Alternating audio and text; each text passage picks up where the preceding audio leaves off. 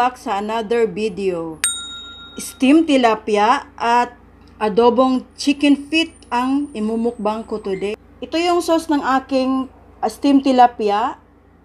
So, gumawa ako ng mixture ng oyster sauce, water, cornstarch, at nilagyan ko ng sesame oil. Ayan, mabango siya. Mag-shoutout lang ako sa mga unang bumisita doon sa nakarang videos ko. Shoutout kay Jasmine's Vlog, Amotomix TV, Migila Family Vlog, Jane the Jungle, The Rojas Corner, Miles Rock, Janet Vistal Vlog, Erlinda 60 Vlog, KJ27 TV, at big shout out kay Dreamrose 31SU. Maraming salamat sa iyong super chat. Malaking tulong po sa akin. Thank you so much. At sa mga walang sawang sumuporta sa aking channel, maraming salamat po.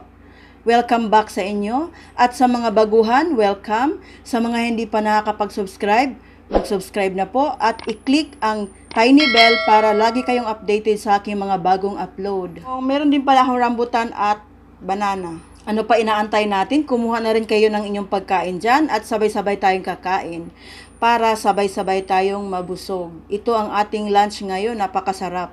Malinis na ang aking kamay at ako ay manalangin lamang. Amen. Lagyan ko lang ng sauce ang ating steamed tilapia. Kaya dalawa ang nilagay ko kasi kayang-kaya kong ubusin yung dalawang tilapia nito.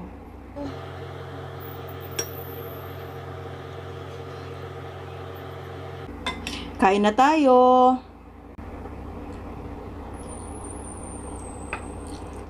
Sarap.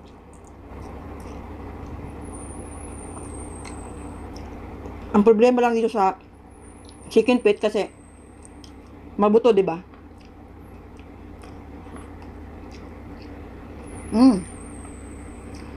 Sarap na pagkaluto. Mambot. Yung ating tilapia.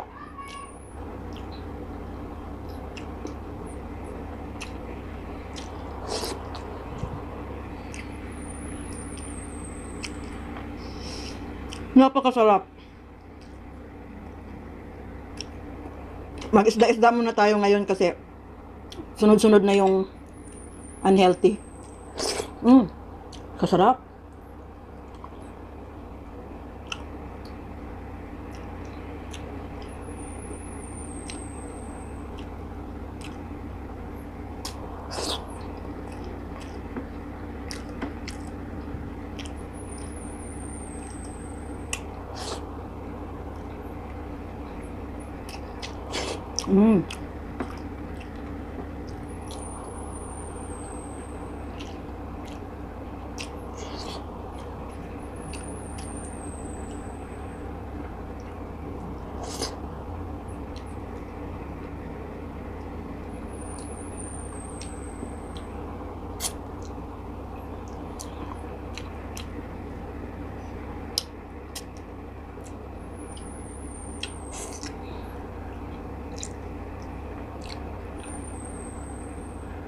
Nag-i-enjoy ako sa isda. Grabe, napakasarap.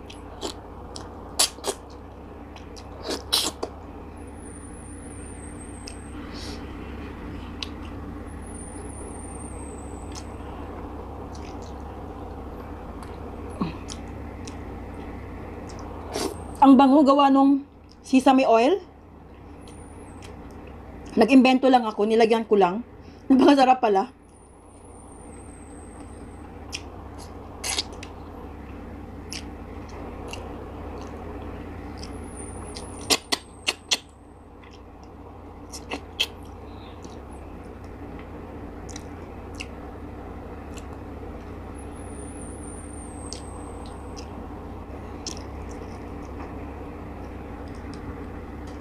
Sobrang laki ng tilapia.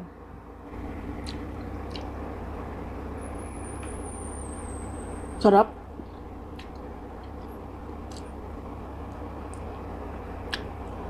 Perfect ang aking pagkagawa ng steamed tilapia.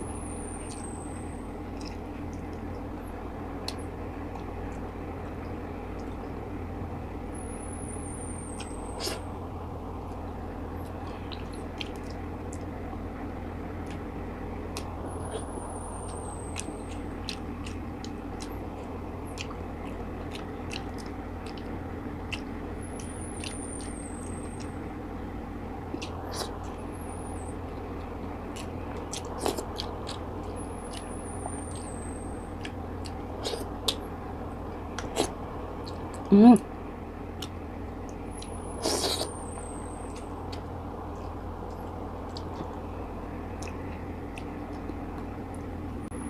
Buto na lang ang natira.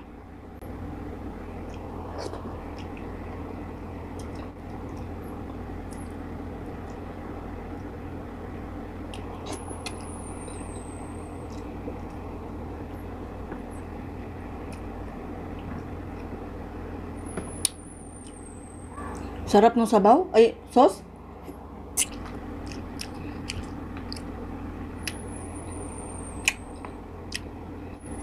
Lagay ko lang mga buto dito.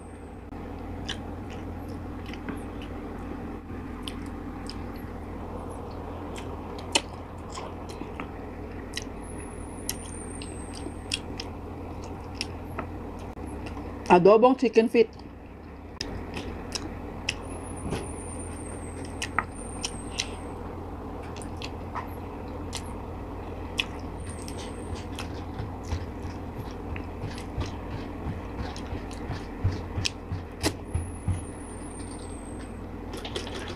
Ito naman.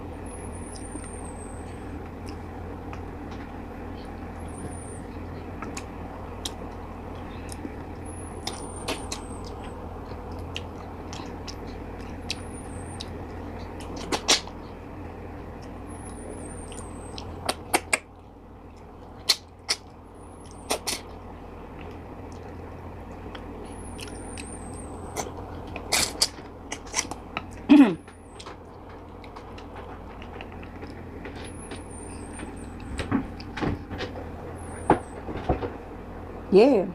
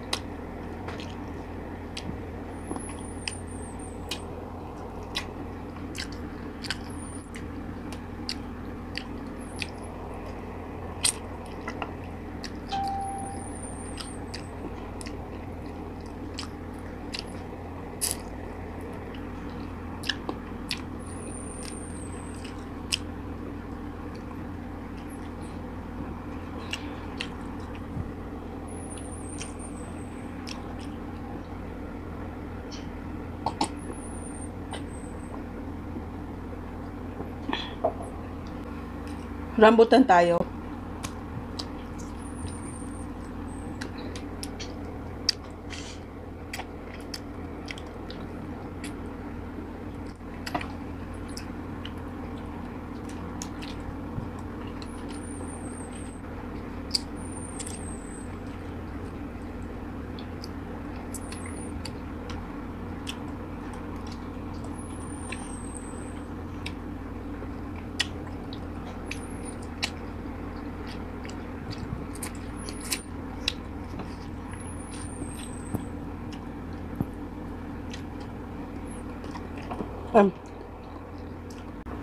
Ubos ang ating pagkain.